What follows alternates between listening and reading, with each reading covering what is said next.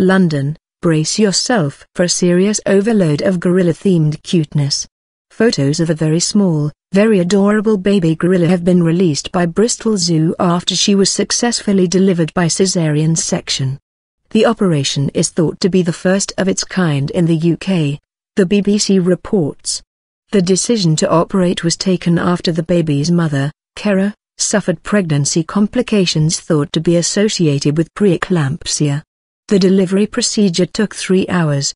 "We really thought she was going to die," Rowena Killick, a vet at Bristol Zoo, told the BBC. "We couldn't see any signs of life apart from the heartbeat. And then eventually she showed signs that she was going to breathe for herself.